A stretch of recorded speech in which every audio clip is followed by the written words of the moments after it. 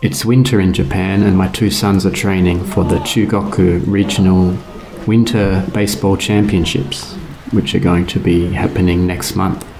They're in a team of 12-year-olds who have been training for the last few weeks and travelling to different places around Osaka and Tottori, playing against other teams. A few days ago it snowed and it's a new experience for me. I never thought that we would be training in the snow, having grown up in Australia where we never have any snow.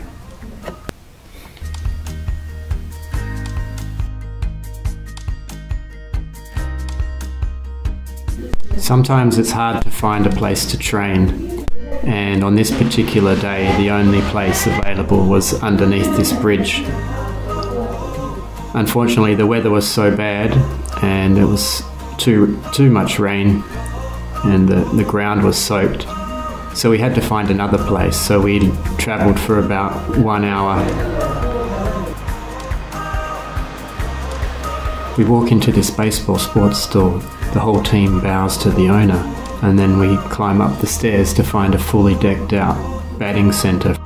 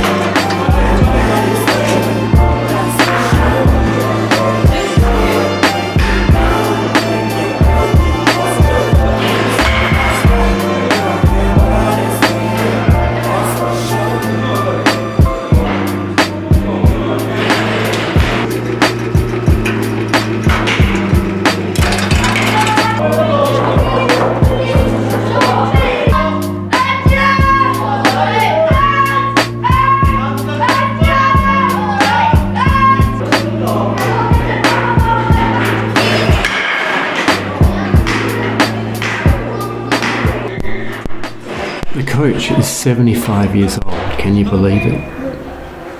And he has a great respect for the game. And he sees and notices everything. And is always quick to give advice where it's needed.